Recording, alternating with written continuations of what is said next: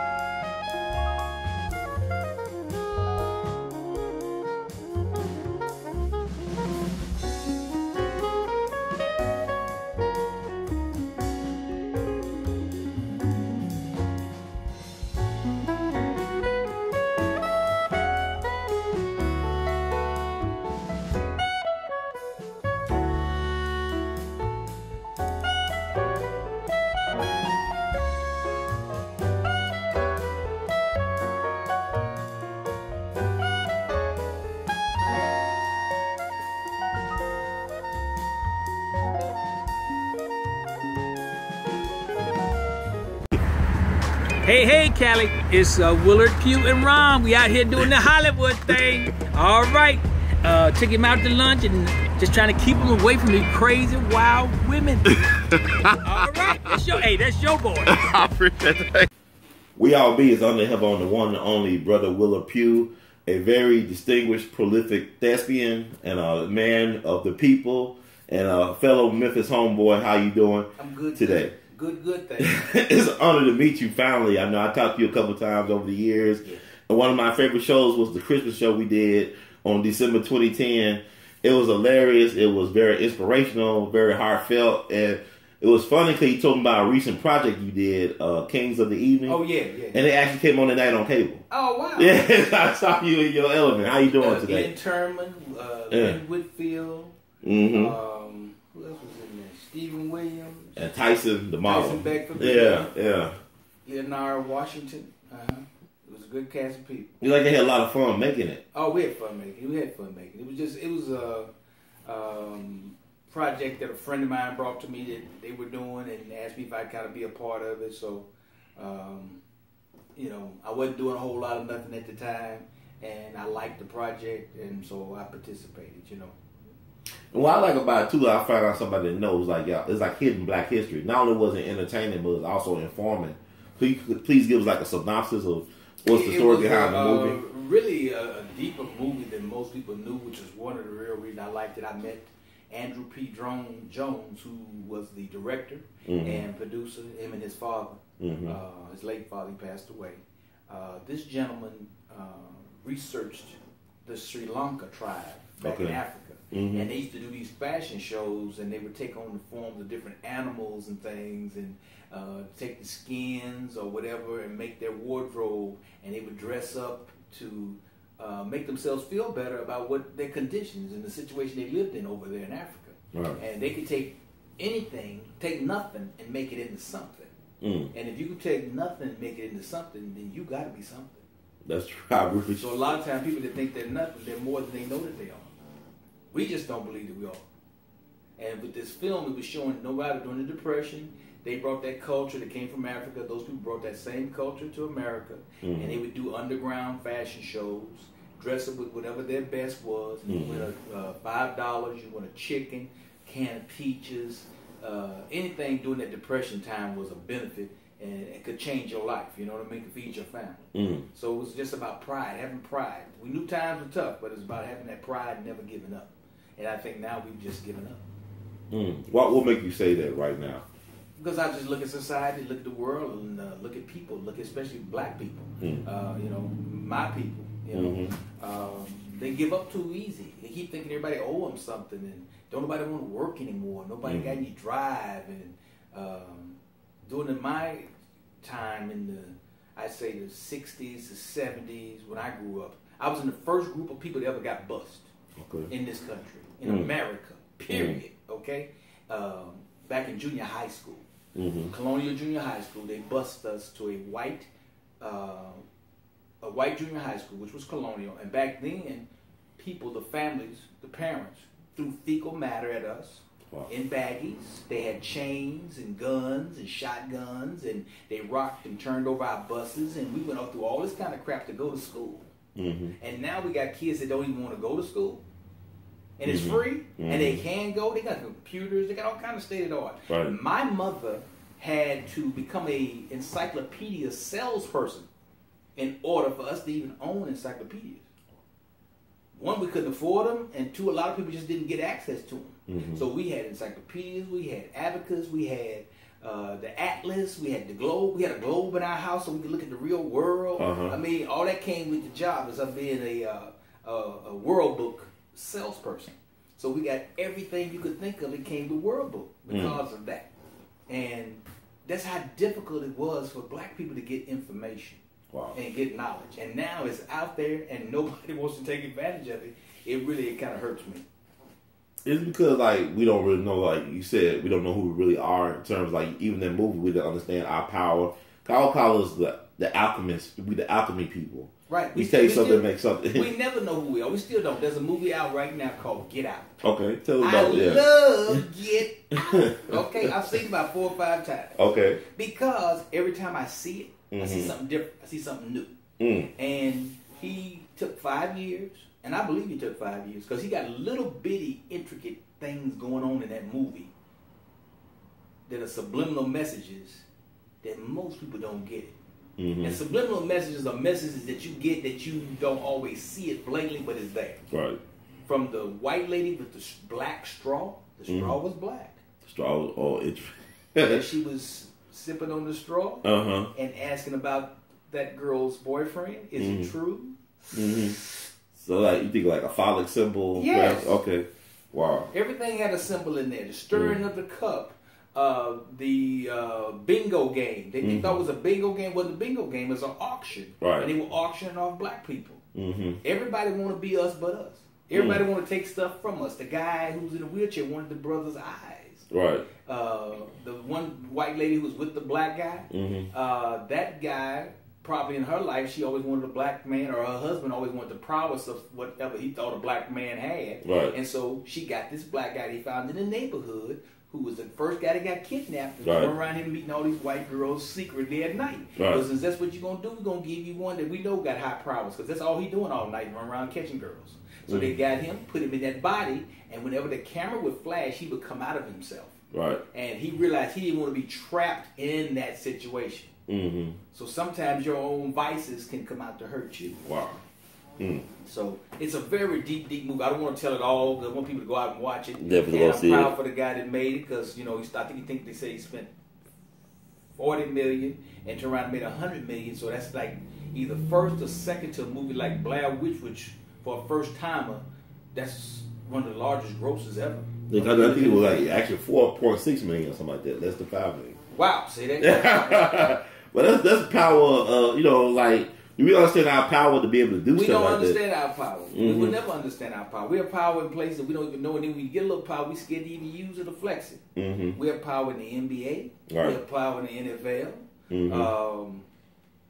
We have power sometimes in the movie industry, depending on who's hot at that certain time, to make a certain statement or to make a certain presence. And people keep not taking advantage of it because they think they're being safe, and at any given time they can get rid of you anyway. Right. So for me, I'd rather have said what I said and did what I did at that time because I may never get that opportunity again. Like for me, this year's Oscars. I don't watch the Oscars, but I watched some of the highlights after it was over and stuff. And I went back and I watched it because of Denzel. And when I saw his face, when he didn't win, now he can say whatever he wants, but I'm sorry, that brother was crushed. And this year, out of all the years of anything he's done, the biggest thing I really loved that he did was Hurricane.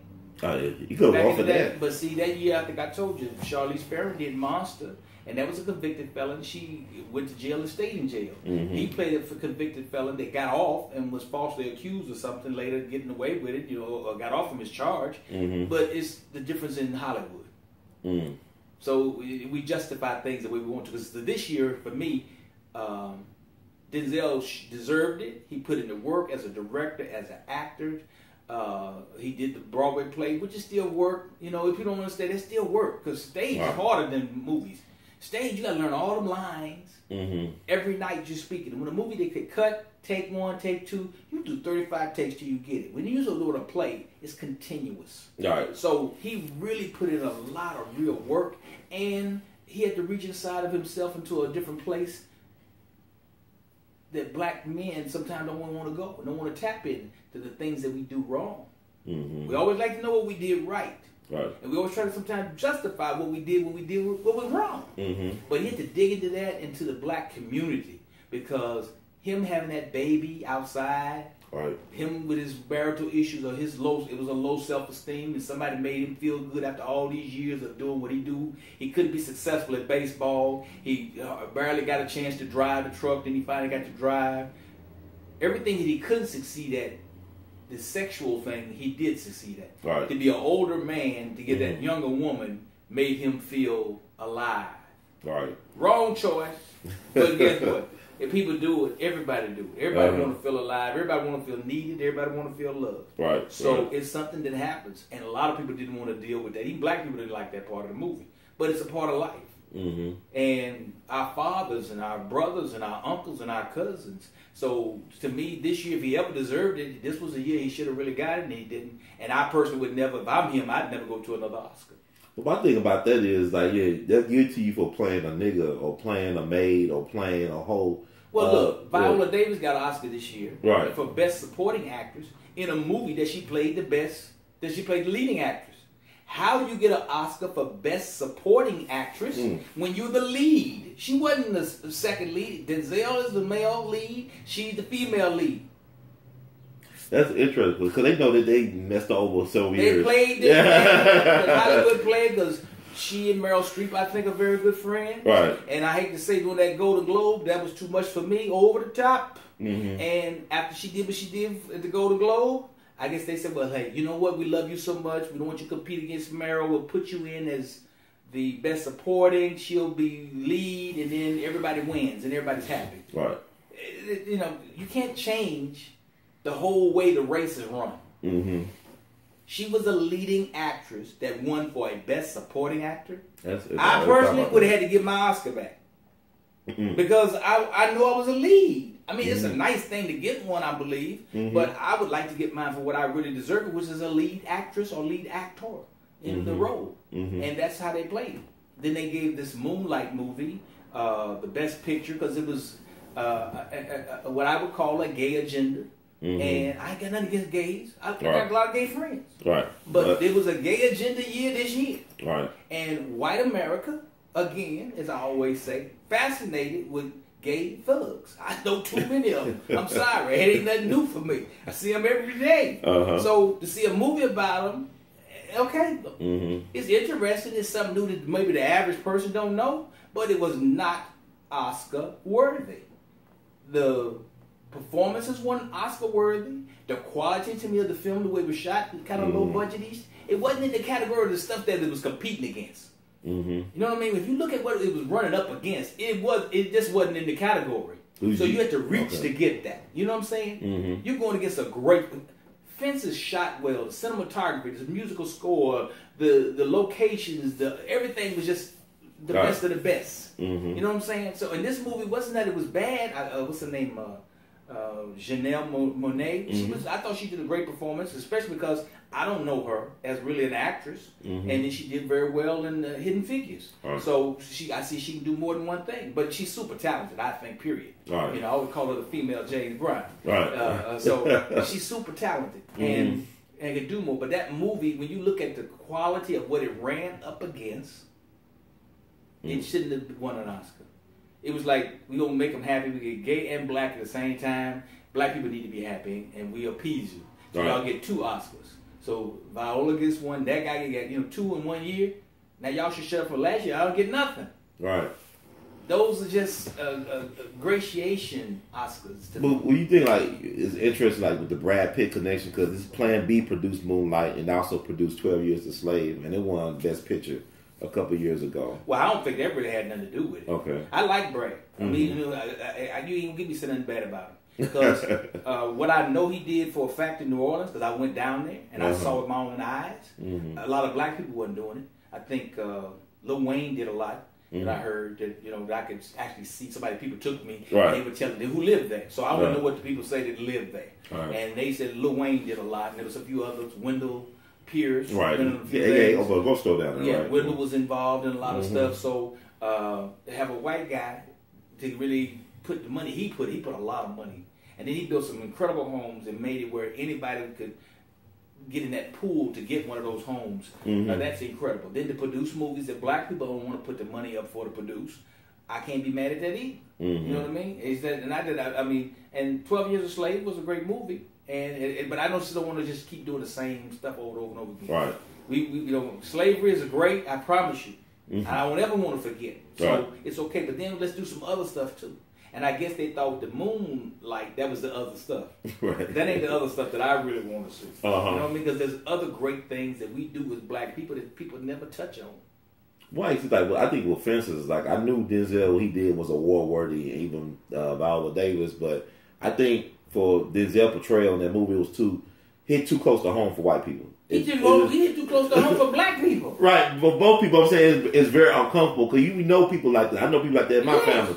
Oh, even when he talked about Josh Gibson, people don't understand who Josh Gibson was. Right. He was like the black Babe Ruth, but he died at 35 of a broken heart. And Josh might have been one of the greatest baseball players that have ever lived. But never got the chance. Let me tell you, I love some Jackie Robinson. Okay, I got a Jackie Robinson coin. I got a Joe Louis coin. He's from Pasadena, right? Yeah. He's from here. And I used to wear them under my clothes all the time. I never took them off till one time I think something happened at the airport and they kept beeping. I forgot. I've had them. I took baths with them. So they were always on me to remind me of who I am and what I am. And if these guys could go through this struggle, I have no reason to complain. Right. Josh Gibson was way better than Jackie ever could have been. Right. But he couldn't do what Jackie did. Because Josh would fight. Josh would mess you up. Rightfully so, right? And what Jackie did took a whole lot. He had talent, and then he had the fortitude and that strength. But Jackie had a temper too, though. He did, but Josh wouldn't have lasted nowhere near as long as Jackie. Well, for Jackie, we would not be in baseball. But it actually took a lot to do that. But it actually killed him early too, though. He had a lot of health complications after that. It destroyed him, man. Yes, it destroyed you. To hold back who you really are, suppress that kind of anger inside of a body. So was it worth it? It's like a time bomb. So was it worth it? I mean, I had to ask you this. I'm interviewing you. I got to ask you.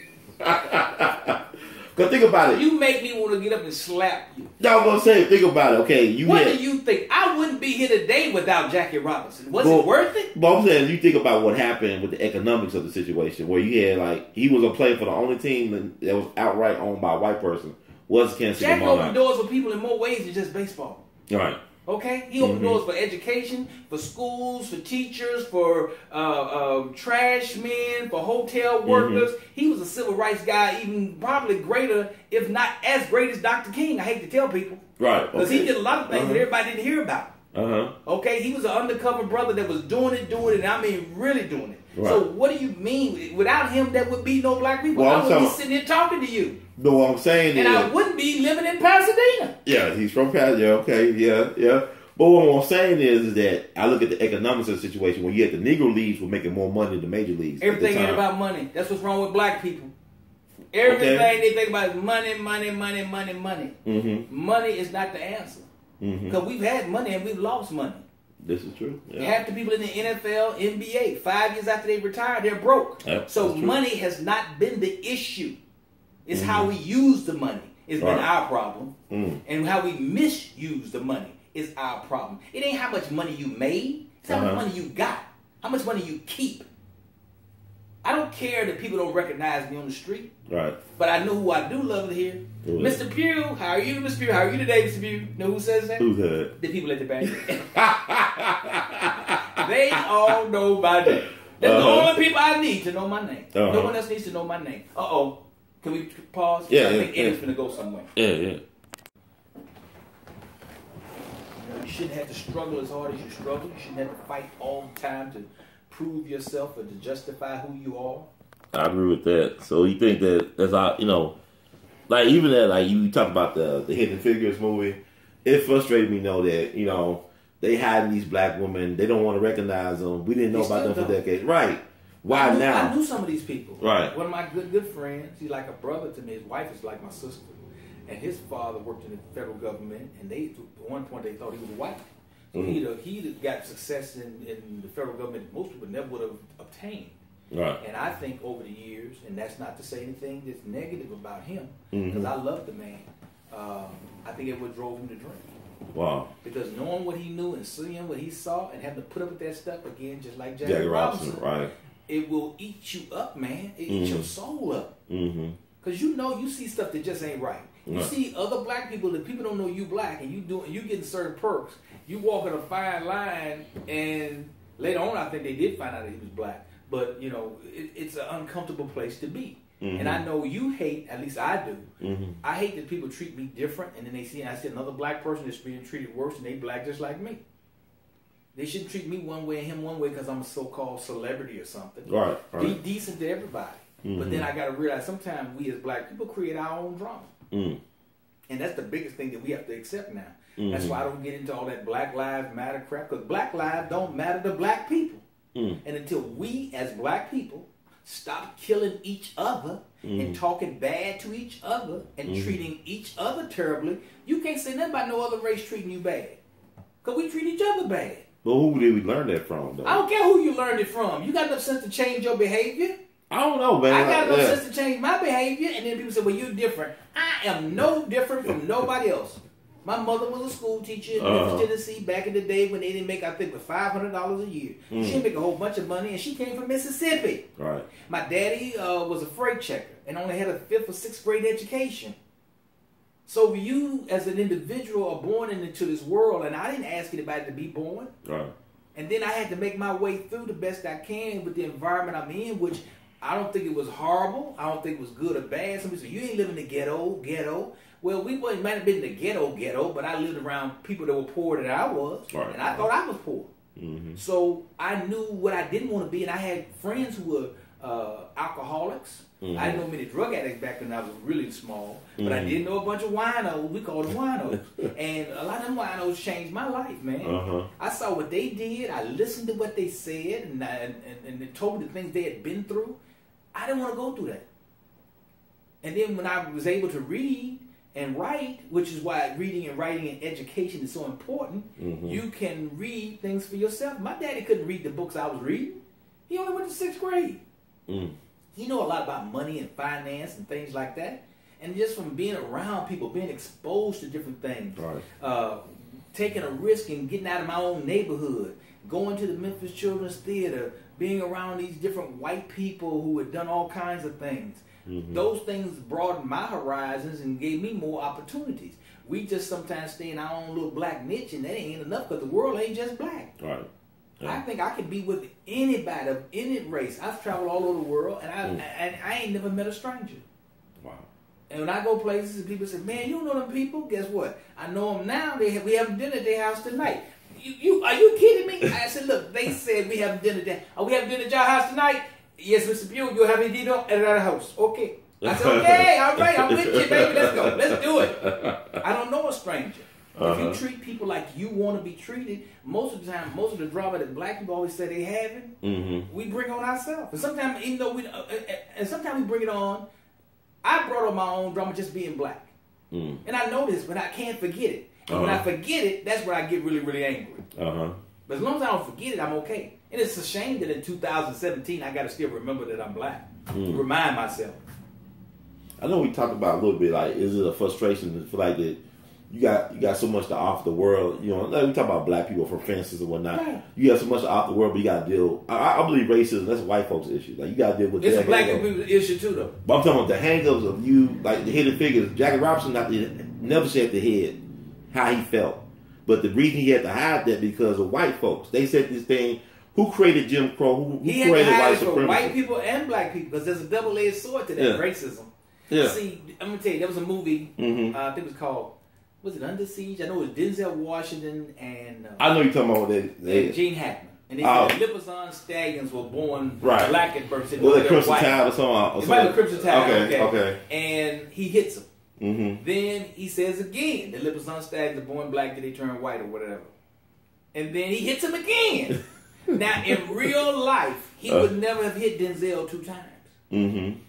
In real life, he never hit a black man. Most black men I know 2 times. Even I know in the military there are rules about your hierarchy and hitting somebody and going to the tank. But I know black men that I grew up around that have been in the military, they served time in the military, they've been in the hoop scout because they did certain things. Right. You're not going to just slap them and they going to take it.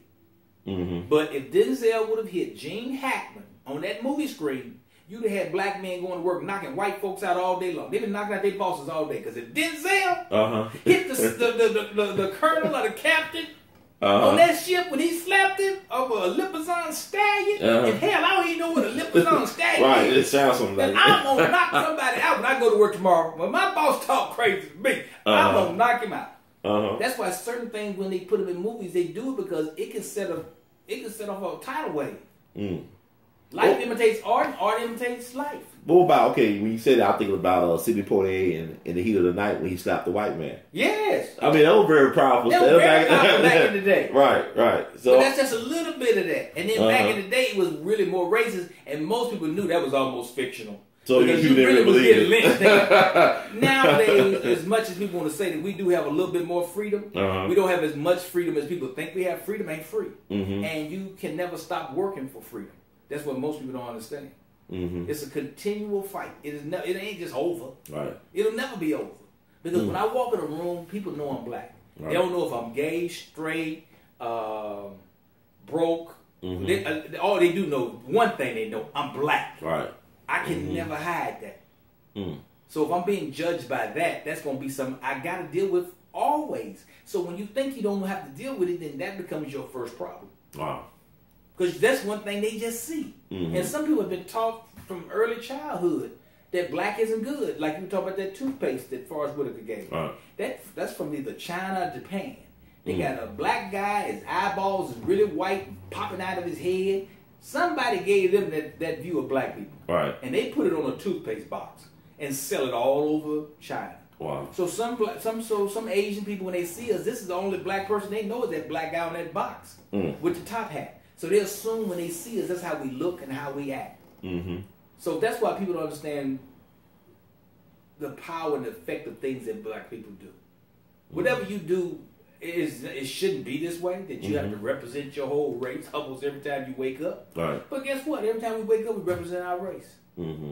There's certain things that I do. I know if I were to do something the other way, I'm going to tell you, since Trump got in office, this is crazy. This is really crazy. I'm out walking. I walk every day. I do like 4.5 miles I'm walking. A white lady, her grandmother, and her 2 little kids walking. I got my headphones on and I'm singing to myself. And she says to me, "Can you walk with us?" Wow. You have a beautiful voice. Can you walk with us and sing to us? And I'm thinking to myself, the worst of the worst. Right. I am not sure, you know what. And I don't feel like walk around singing for some white people. Right. This ain't no minstrel show. For free at that. Okay. I said, but let me tell you what's going to happen. These 2 little white boys, they probably 6 to 10 maybe. I may be the first black person they ever saw that close. And today their view of black people can be made for life. How they going to feel about black people, how they going to look at black people, by whatever action I take right at this moment. You know what? I'm going to do this. I'm going to walk with y'all. All right. The little boy's like, wow, I can't believe it. Now, grandmama, she knows better. Right. And she's thinking, oh my God, I know my daughter did not ask this black guy to walk with us. Right. He could be a rapist, a bugger, or a robber. He could be anything just because he can sing, and this is a reason for him to walk with us. And they had their little candles in their bag. And I think I was just singing whatever was on my phone. But as we started to walk, I said, you know what?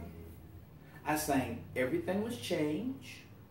And I sang If I Could Change the World. And the grandmama is now in tears. The little boys were, I think, just impressed. the white lady that asked me was totally messed up because that's not what she thought was going to happen. Because I think she thought she was going to hear some hip-hop-y upbeat music. Right. And I gave her something she had to now think about. And then, so she cut the walk short. Oh, well, thank you. But I knew for me that was a teaching moment.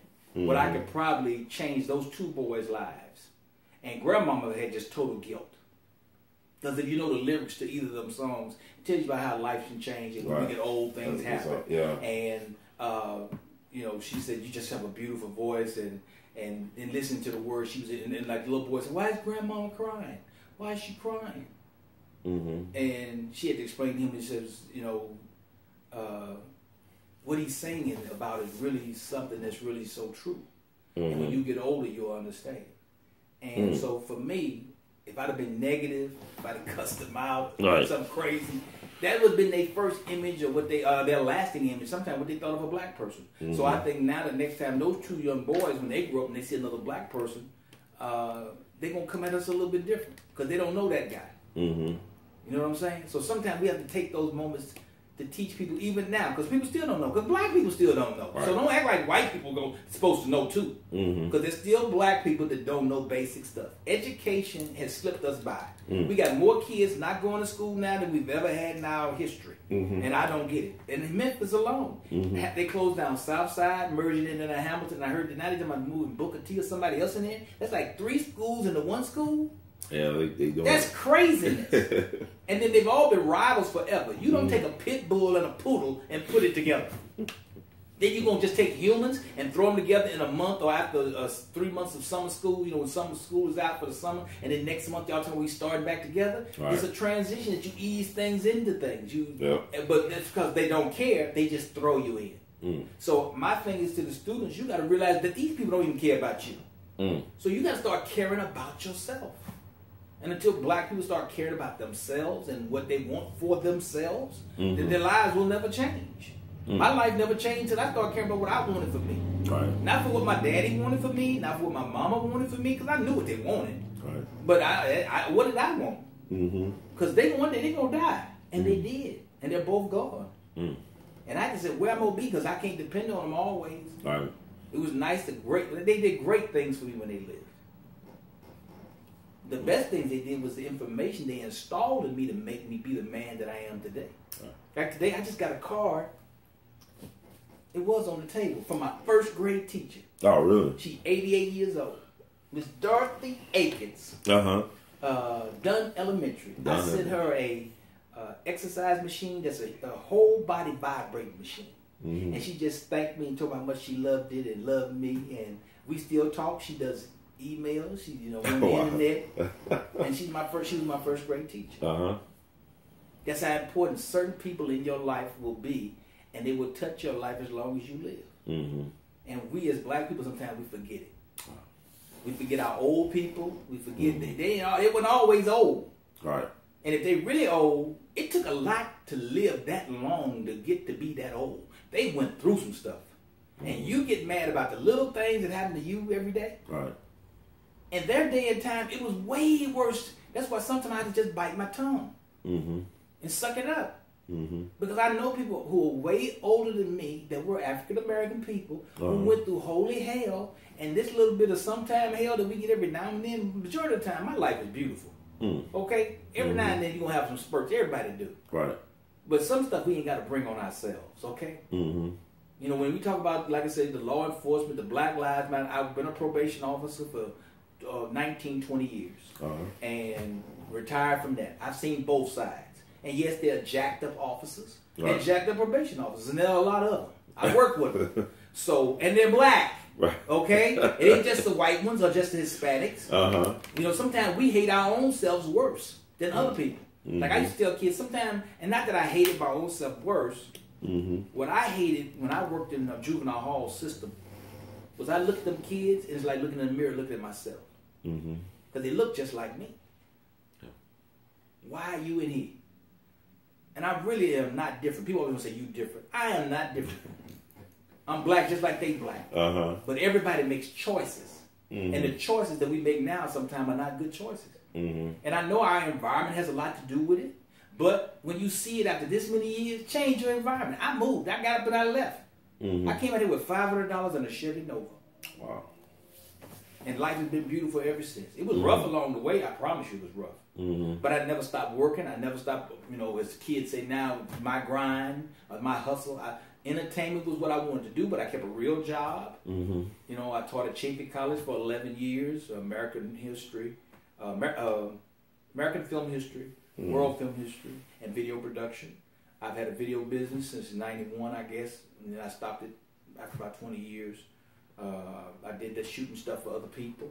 So, been in the Screen Actors Guild 28 years. So it ain't like I wasn't working. I was always working. All right.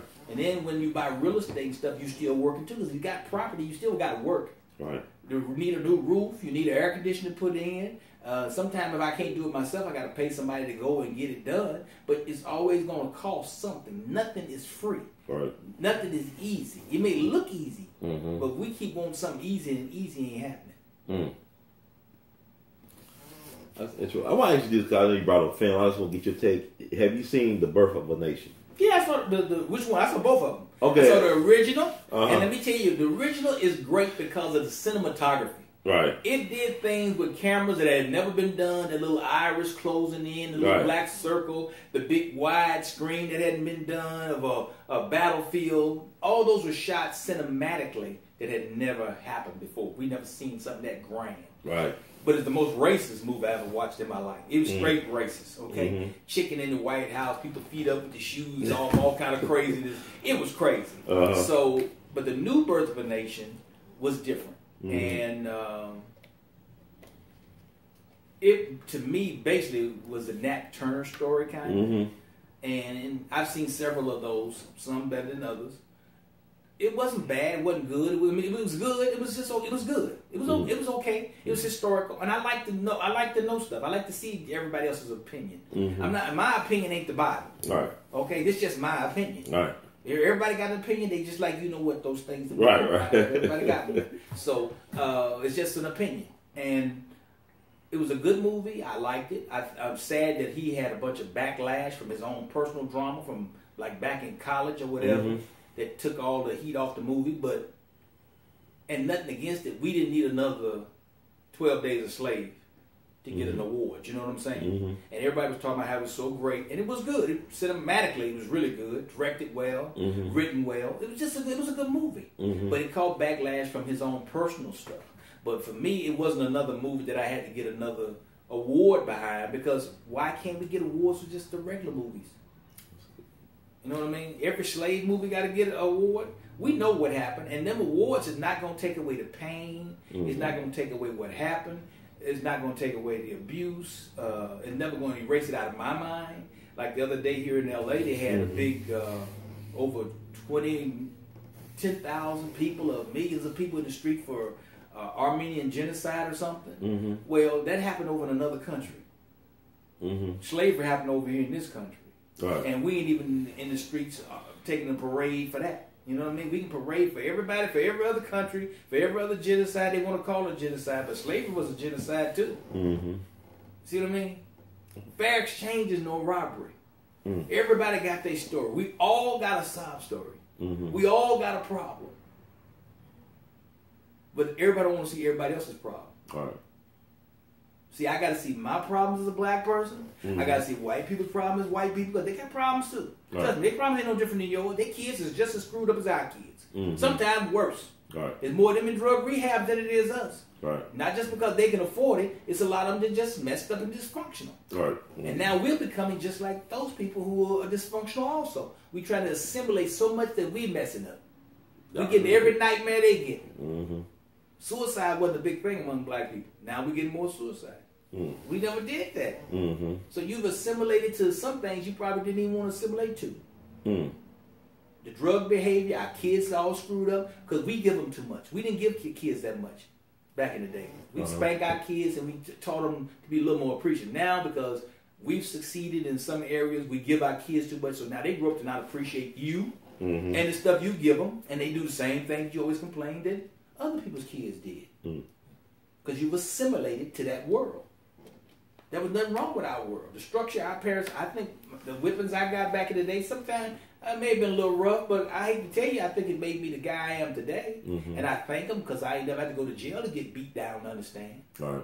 You know what I mean? And life didn't beat me so bad. You know, my dad whipped me sometimes so that life didn't whip me as bad. And by the time I got to that point of being an adult, I could see things a lot clearer. Because if I thought that was hell, get ready for, you really finna find out what hell is. Okay, son? If you think what I'm doing is hell, you're going to be soon to be free and on your own, to be your own man, and you think it's rough now, if you can't deal with this, you surely will not be able to deal with that. Right. And a lot of people cannot deal with that. I'll think about what you're saying about being rough and thinking about Birth of a Nation with Nate Parker. That was his directorial debut. Yes. Friend, but my thing is this. He was exonerated. Regardless of how people may feel about him, he was exonerated by white people. You already forgot it. Yeah, I forgot about it. I tell you the first thing you got to remember. You black. You black. Yeah, but when you wake up every day, the first thing you got to remember, if you want your day to be good, is that you're black. Right. Because as soon as I wake up, I know I'm black. And then most of the stuff that happens to me ain't going to bother me. Right. But I'm saying the sabotage by them. It is what it is. He forgot he was black. Yeah, but then, that's interesting. But then Casey Affleck, the issues he had with women that were, he settled out of court with. Right. And he was allowed to not only, have his movie critically acclaimed or whatnot, to win an Oscar. He deserved an Oscar. He did nothing. I think he knew that, though. He did nothing. He was bland and his brother's Ben and he got it. Really? He didn't matter. Oscars did not define me. Okay, I learned that went back to the Color Purple time because we got to shut out 11-0. Wow, but it's a favorite of a lot of people. Like it holds up well after all this time. After all these years, people still recognize me everywhere I go. Okay, I don't know if everybody gonna know who Casey is. You understand? So that doesn't justify. The movie that somebody see, I saw it. It wasn't all that great. It just they're gonna do what they're gonna do because this is their world and their situation. Right. I'm just living in it, and I'm trying to make it the best world for me. I can make it for me. I'm not trying to assimilate to be accepted or they're approved by them. Right. And when you keep trying to be approved by somebody, you really gonna mess your own life up. Stop trying to worry about being approved by somebody. Just do what you need to do to keep your lane, because you're never gonna get the approval. Yeah. You're never going to get that approval. So that's the real answer. That's the real answer. You keep thinking you're going to get this approval that you're not going to get. I can cut my lawn in this area all the time where I live. Some call Bungalow, hey, Booby, the safest, nice little neighborhood. But I got a neighbor who don't clean up nothing. And they don't do nothing to her. She's Hispanic. She knows certain people in the city. At one point, I think she even used to work for the city. Nobody does anything. But if I drop paper on my lawn, I got a problem. My guy next door, my tenant, he actually disabled veteran. He dragged his foot. Someone turned in that my concrete was unlevel. And if he'd have fell on my grass, his hand touched the grass, he could sue me and he could sue the city. So I just spent $2,700 to redo the whole sidewalk, because the sidewalk belongs to you, even though it belongs to the city. That's crazy. They should have did that. Right. Hey, that's how I feel. The grass on the front, that little parkway, it's theirs, but you got to maintain it. That's crazy. See, we keep getting caught up in little idiosyncrasies of the laws and rules. Understand it ain't ever going to work for us. So when I go in thinking that already, then whatever come out, if I come out halfway decent, I'm happy. Because I already know it ain't fair. The game ain't been fair from day one. Okay. And what makes you think now is all of a sudden going to become fair? It's not going to change. Not in my lifetime. And I can deal with life a lot better when I understand that. Certain things just not going to change. It's just not. So I already know it. Just be decent. And it doesn't kill me to be decent. It doesn't kill me to, people worry about respect. Most people that want respect don't even give respect. But yeah, I was talking about it. They can't spell it, and they don't give it. So how can you get what you don't give? And you don't know it because you never learned it. You really can't get it. Right. So that is really what's crazy to me. black people talking about they know the law and they know the rules and they got a lawyer. They can't afford a lawyer. All right. Can't afford to play. Okay. Right. So you're saying things that make you look stupid. You're saying things that you think impress people, but it really is not impressed by making your situation worse. And then we defend sometimes the wrong people for the wrong stuff. I'm not an OJ fan. Okay. I'm not an OJ Simpson fan. He's just black. Right. He was famous. He was rich. But I'm not a fan. But I don't think he killed his wife. Listen.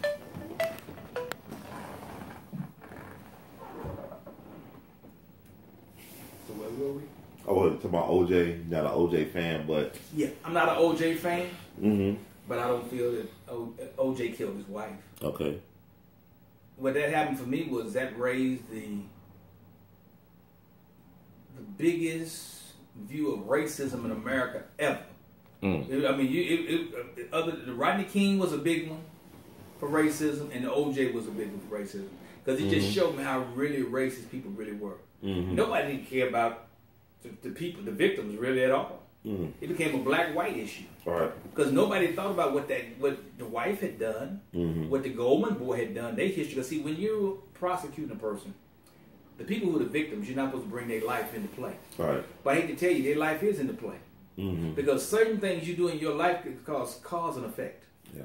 And certain things you do cause certain things to affect your life. And they live certain lives, and those things never got to come out in court. In the movies, they try to make it, but people don't want to hear it because they just want to make it just a black, white, man, woman, animalistic, beat, kill, and that's not always true.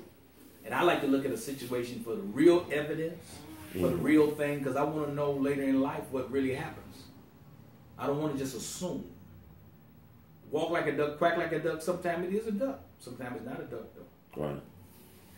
What's the guy's name? Robert Blake. I think he killed his wife and he got off scot-free. He's had mental issues and anxiety and depression and bipolar all his life. This is Beretta, right? The Beretta guy? The Beretta, yeah. Played law enforcement, so he knows about guns. So why he gonna leave a gun and leave her? I mean, just certain things is just common sense, you know. But common sense ain't common. Right. You know? Well, my thing is like, I heard about the phone records, like Nicole actually got a phone call from my mom, which would mess up the timeline of OJ killing his wife. Right. But they won't release the phone records. Right. There's they said that Martin Sheen got a new thing, I think on CNN, that he says OJ didn't do it. And Martin Sheen an actor? Martin Sheen an actor. Really? So did he believe himself OJ didn't do it? Yeah, and I think he found out probably through his son Charlie. Because all of them in the same circle of drugs and women and doing what they did. Okay? Right. People that run in that same circle, they know things that the general public have no idea about. I know Cole. She was her sister was dating some gangster guys, right? They were federal witness protection. Hey, I know myself. I saw her one night at a place called the Bellagio Hotel, I believe. Okay. Up there off of Sunset, and my buddy, the late great James Williams, jazz keyboard player. He was performing and invited me. I see her in the elevator with security, bodyguard, and get into a chauffeur limousine, and she ain't got a job. Wow. So how she driving around like that ain't got no job? Wow. Is she using the money from her dead sister's charity foundation, which they found out that she did do, and that never happened to her? She ain't get prosecuted. This is Nicole Brown's sister? Nicole Brown's sister. Wow. Used the money for her own personal use. She got probably a slap on the hand, but nothing never really happened from it. Right. So, you know, people just don't know the real deep story. Everybody like to run with the worst of the worst and just run with it. That's never been me.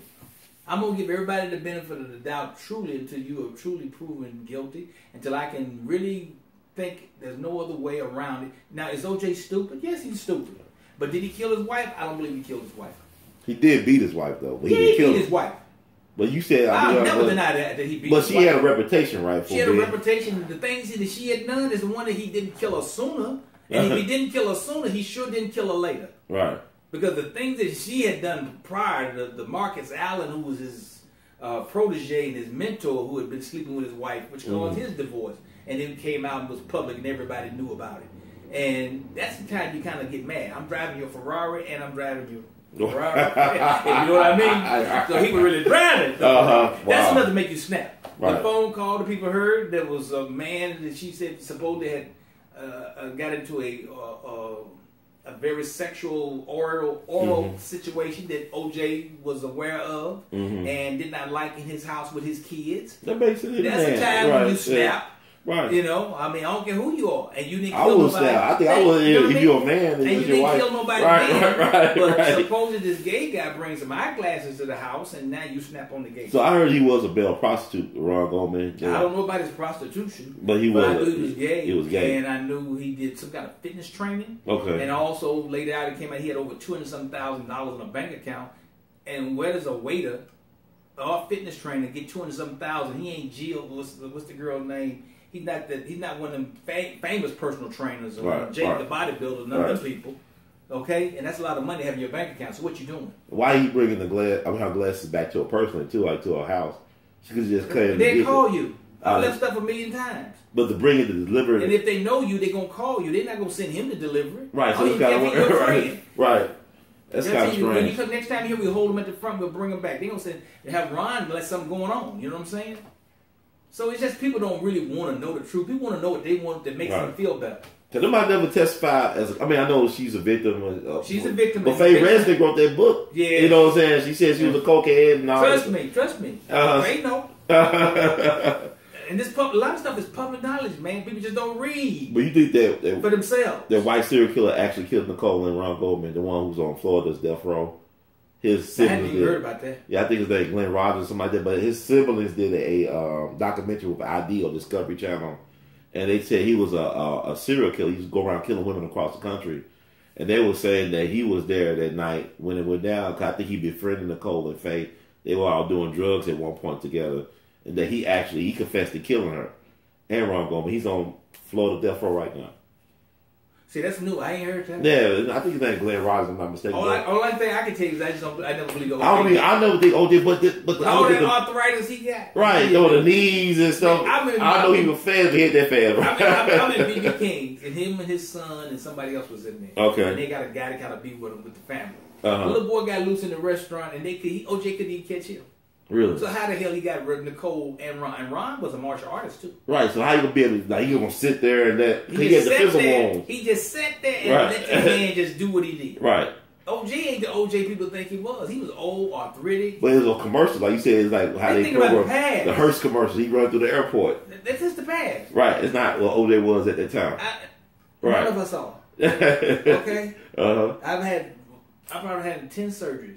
Uh-huh. My back, they told me both of my knees replaced. Wow. I've had my carpal tunnel in both hands. Elbows are sliced on both elbows. Wow. I look halfway decent. I try to get up and do something every day to keep but I would never know all that. But the average person don't know that. And people say, well, you got a disability placard, something wrong with you? You look fine to me. Yeah, there's more ways to be. Think about the soldiers coming home from war. Just thank you. Yeah, a lot of them might not have been messed up, but they messed up in here. Trust me, they are. So everybody got their own issues. Right, and you don't always, everything is invisible. Right. And so that's why I never judge it. I don't always take it face value anymore. You know, I'm going to really try to do my homework. And I do my homework, not just what the media give it. Because the media going to always put a spin. People don't like good news. They like, bad news make money. Good news just don't sell.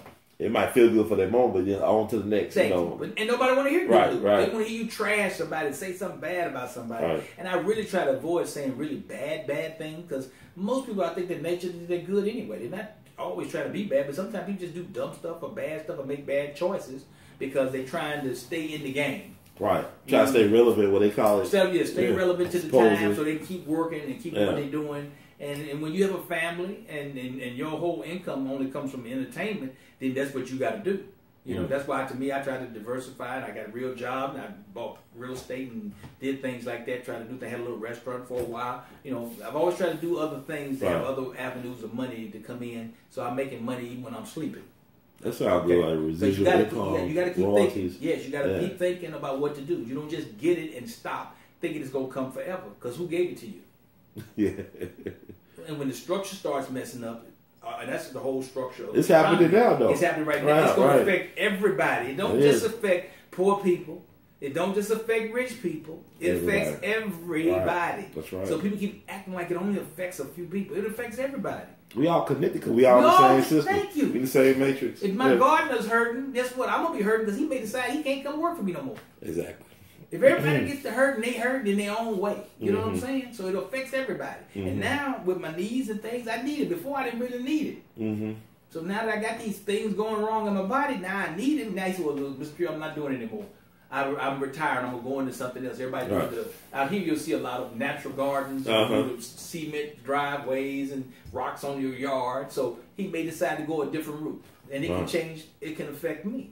So people don't understand. Everything affects everybody. But if you plan, you try to secure your own self, not living above your means, and try to live normal, you'll be okay. Right. And that's been my whole thing. I've always tried to just be normal. I ain't never had to be rich. I ain't never had to be famous. Right. I just wanted to do what I love to do, which was at that time acting. And now I don't have no problem not doing it because I put in, like I said, I've been doing it since I was a kid, and I put in more time than I ever thought I'd ever do, and I did more than I thought I'd ever do. I've been more places than I thought I'd ever get to go, and I was putting together a tape back there last night, and I started looking at all the different people that I forgot I even worked with. You know, Wilford Brimley and people like that were great actors back in the day, and folks did really big movies, and I got at least Pam Grier, and at some point I crossed paths. Cleavon Little, I mean, you know, I never got to work with Roger, but he's a good friend of mine, Roger Mosley from Magnum P.I. So, you know, just the different people that your paths crossed in this career that I never would have got to meet if I stayed in Memphis. Wow. But it's just a thing, you have to take that risk to do what you do. And you have to be realistic, though, when you take it. Most people aren't realistic when they take that. I did it at a younger age, so I had a better chance. Some things we age out of. Right. And you have to realize you age out of it. You're a big guy, but how old are you now? Oh, 37. 37, you can't play pro football now. Yeah, right, yeah. I don't care. They say, man, you big guy. You should be playing pro football. No, you're aged out already. That's old. That's old. And if you have not already been playing somewhere, we're not taking you. Right. Right side, right look. Right. But is that realistic? No, it's not realistic. Okay. Not even if you Tom Brady. Yes. But he got to do things differently, though, in order to maintain the service. Even older people, as they get older, you have to readjust what you do. I've been in and out of martial arts most of my life, and I have to readjust now what I used to. Ain't nobody don't kick it in the air and all that fun stuff. That was fun. But some stuff worked, but it was fun, too. You can't do all that stuff no more. Does it bother you, though? Like, does it bother you as you get older, though you can't do certain things, or you just adapt, or you just don't really bother you? Just come with the territory?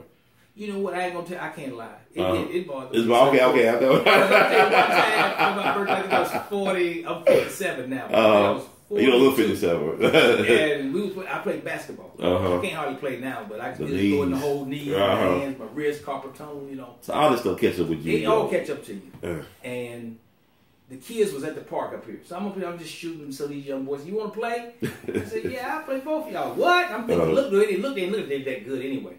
So I said, yeah. So I'm playing these two kids.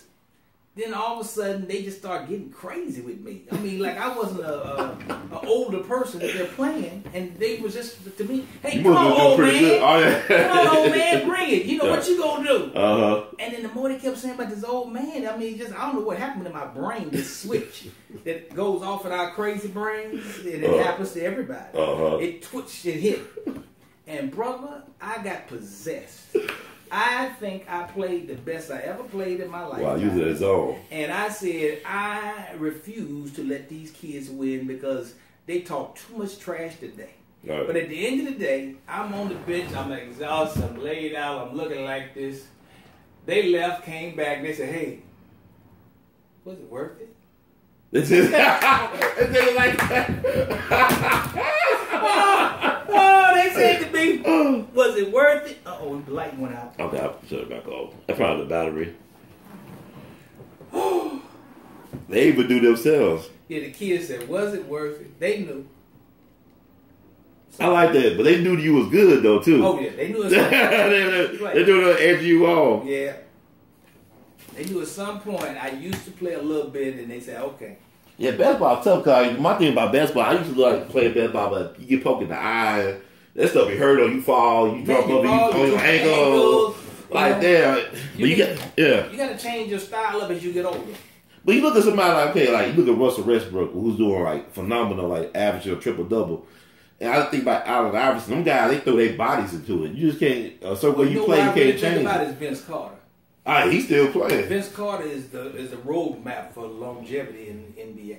Mm-hmm. At his age, I think Vince got to be close to 40. I think he passed 40. Yeah. Oh, yeah. And he knows how to pace himself. Mm-hmm. He knows how to park his ego. Mm-hmm. Because they say half man, half amazing. Half amazing. Right. But when he doesn't come out in them spurts is good. And he helps the team still. Mm-hmm. And I'm sure he's advising them kids and giving the youngsters some good advice down there. Mm-hmm. So he's done it the right way. It's like the Ray.Allen guys. They changed the diets and all this stuff. They changed the way they did the diet. They changed how they played. Mm-hmm. What's another one? Garnett, I think he did it. And Right, he lasted a long time, right. He lasted a long time. Now he's coaching other kids. The big, well, they're not kids, they're grown men. Right. And, but they get them younger and younger. And see, sometimes for me, I always felt with the NBA, they should have left people in college. Mm-hmm. Let them stay there 4 years and learn the game. It's too much money, though. It's too much money. The money is killing the game. Right. Now the games are nowhere near. It's just, it's a business. Okay? And we don't even understand that it's a business. Mm-hmm. Football, basketball is modern day slavery. People don't even realize it. Like you said, in broke within 5 years, majority. Everybody gonna be LeBron James or Michael Jordan. It's the same thing they did in slavery. Yeah. They used us and we did the farming, we did the corn, the cotton, we made them a bunch of money for somebody else, and then at the end of the day they had nothing. Mm-hmm. When are people gonna wake up? Think about it, really. But is it too late now? I mean, no, it ain't too late. Okay. It ain't too late to wake up. But you gotta start changing. LeBron changed the game. Right. LeBron has television shows. He does movies. He has really reinvented this thing. Right. He's doing what I've always said brothers should have done. And I ain't tell you, Dr. J was one of the first. Right. Him, Bill Cosby doing the Coke commercial. I think they got a Coke franchise, a Pepsi franchise. They started getting other stuff. You know what I'm saying? They knew there was life after this game. But you diversified your portfolio. Dr. J could be Dr. J forever, and he looks great. Every time I see him, it's like scary. I think he still dunk too. I saw a thing. I believe it. He still looks great. I mean, he don't look good. He look great. Yeah. To be his age. And you know, there's a dude I met named Professor Kobe Smith from Memphis. He was his teacher at UMass. Professor Smith, he the one to encourage him to go. Oh, wow. Yeah. Memphis got powerful because they don't say like They got a lot of powerful connections. Yeah, but I'm saying a lot of people don't know that. But they don't say. I get back to it. People in Memphis don't even know right, that. Everything comes through Memphis. Like even a lot of great stuff. People. Yeah. Earth, Wind and Fire. Right, Maurice White. Booker T. Washington. Yes. Marion Barry. I go to DC all the time. They love Marion Barry. Holiday Inn was invented in Memphis. I'm staying at Holiday Inn right now. FedEx. I mean, Piggly Wiggly, first supermarket. Yes. But I'm saying, this is what I'm saying. This is my problem. Like, that's why I love Memphis. I say, damn, if you got the world's second largest cargo airport, and you used to be able to fly from Memphis to Europe on one direct flight, what's going on with it? What is the problem with Memphis? Well, Memphis got all this potential and has all this greatness and legacy. Why can't we do better? Is it leadership or is it by design? Education. Mm-hmm. But they closed down the schools. It's education, right. Period. Okay. Lack of knowledge. Mm-hmm. And then people don't want to go to school. But if you know they messing you over, like you said how they messing us over in the system, why would you want to go to school? They know they messing you over and cutting you off at the knees. Okay, so don't do nothing at all and get. No, I was like we said, but take control of your debt. Like what you were saying, take control. Like you said, you take control of your right. Like, but if you have people to teach you that, how to do that though. If by now we should have it. Okay, it's been over 5 years. We're not enslaved no more. I'm talking about this. So that don't work. No, I'm talking about like this, right? Like Nick would tell me about this. That's how I'm thinking about it. So, okay, if a person told me that Santa Claus brought me my gifts, like you my parent, and you told me Santa Claus brought you this, you went into debt to buy me these gifts, you took a sack of jobs, got along, but you did credit to a big fat white dude that can't fit down a chimney. Right. Realistically. So if at some point you're gonna grow up and learn that the little fat white guy didn't do it. Yeah, okay? but why? But what hurts? It's not the point. It hurt that you would lie to me like that because you the person I trusted with my life, and you is some person I respected, and I believe your word was mine. I'm saying if a person lied to you like that about Santa Claus, what else they lied about? Everybody lies about Santa Claus. Well, you see what I'm saying though? Like if you're a person I trust, keep it real. If you go to church with your mama, right? Whose birthday is it? That's Jesus. Thank you. Right. So what's the issue? It ain't your birthday, and you right? But what? Okay, but they use it to say, yeah. You don't understand what Santa Claus is? Yeah. It's a business marketing tool. But as a kid, you don't know that. Even as a kid, I knew.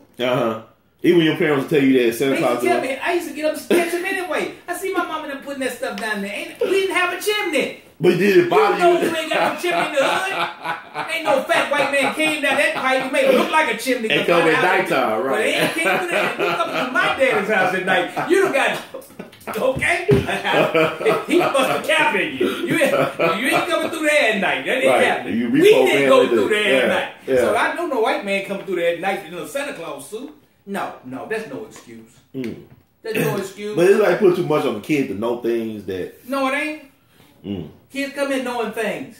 They do, but kids know more than they ever knew. Kids come in smarter than I've ever seen in my lifetime. So stop blaming it on those things. See, we keep looking for something to blame. There's nothing to blame. No, but I'm saying, like, I don't call all people elders. I call some elders because they always said, well, the young people do this, but who are the teachers? Like, why they come here? They have skills, they have ability, but do they have direction?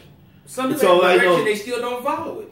Make a choice not to follow. That's what I mean. It's all about. But they are conscious. If they are conscious of the options, though, that's different. But a lot of folks ain't conscious of their aware of the options. Not a minute it's screwed up now. You can't. Right. I'm saying. So what do we all do? These screwed up people. If they got enough consciousness to watch stupid reality TV and believe it's real, then they got consciousness. Okay. They just stuck on stupid. But then we don't have the family unity. Like no BP don't get together. We never had that. We didn't have that. We may do right. Welfare. Yeah, okay, when they started with welfare, they started, if you have shoe size 11 or bigger in your house, then that means somebody living in your house. Right. It's a man. And they started dividing the families. So men left so you could get that check for worlds. And it created this problem that we now today have with the baby mama drama syndrome. And everybody having children out of wedlock. And I don't care what people may think. And again, this is only my opinion. And my opinion is a dime a dozen, but it's my opinion. Okay? Right, so people get mad or not get mad. All these babies out of wedlock is the biggest problem that we have. Why you keep having babies you can't take care of yourself? That's a good question. Well, people feel like it was easy for me not to have children. I couldn't take care of myself. I'm gonna have a baby. Even when I was in my 20s, I'm working, I'm struggling. When I first bought this place years ago, and I'm sleeping in the floor on a mattress on the floor. How am I gonna have a baby and I'm on a mattress on the floor myself? Thank God over the years my career got better and I bought a bigger house and then, now that I've retired, I downsized. Right. So I don't get it. If you can't take care of you can't take care of baby. And I've heard some people say, well, it motivated me to do something. I don't need that kind of motivation. Right. Eating is my biggest motivation for working. Okay, it's worse than crack. I got to eat to live. So that's my biggest motivation. And I don't want a kid's life to be worse than my life was. If I can't make this world better, why bring them in this world? And we bring them in the world. I'm not mad. Some of these, and the women have to take their responsibilities too. Right. A baby don't make you whole. A baby's not going to love you because you think he loves you because you had him. He came out of your body. I love people. There's a little old white lady behind you. Okay. I took care of her for 6 years. She was my neighbor, and she's from Greece. Wow. And I love her and loved her as much as I loved my own mother. And I only knew her them 6 years. Wow. But she was that good to me. She cared about me that much. She loved me that much. So that love that they keep talking about, they trying to find by having all these babies is just crazy. You're getting government checks for each baby, but I think now they're cutting that stuff off. Right. But there's no reason to be making them babies' lives worse than your life was. If I just think about that, I wouldn't want to have a kid. And not that my life was bad, but I knew I couldn't take care of it. I got to feed it and it's crying and got to change diapers and just, I don't know why they think this thing is easy. It's not easy. Right. And then mamas and daddies think it's okay and they support them and help them. My daddy and them never would have done it. And I knew my daddy wouldn't have done it. Did he have to talk to you about that? Oh, yes, he did. I went to jail one time for speeding. My daddy didn't even come get me out. Wow. He said, you'll be there to Monday? And he said, you will be there to Monday. And lucky for me, my mama came, my brother and my sister, they drove up to Sykeston, Missouri. And you know my racist. It was racist. I told us, don't be out of there. You better be out here by sundown. And they came up and got me out. Because I got, my daddy didn't even look at me. I don't know, he looked at me for a month in the face. Wow. He was that disappointed. He was that, I would never want to hurt my father like that. I never want to hurt my mother like that. And I'm sorry, she was hurt getting me out of there. But she did it. But it hurt. It hurt deeply. And those things now, I don't even know if we don't care. And then we think our parents don't care. But you keep having babies. If you 16, 14 having kids, what can you teach somebody? Your grandmama's the same age as your mama almost. I mean, it's craziness. And that's not white America's problem. That's black people's problem. Okay? Everybody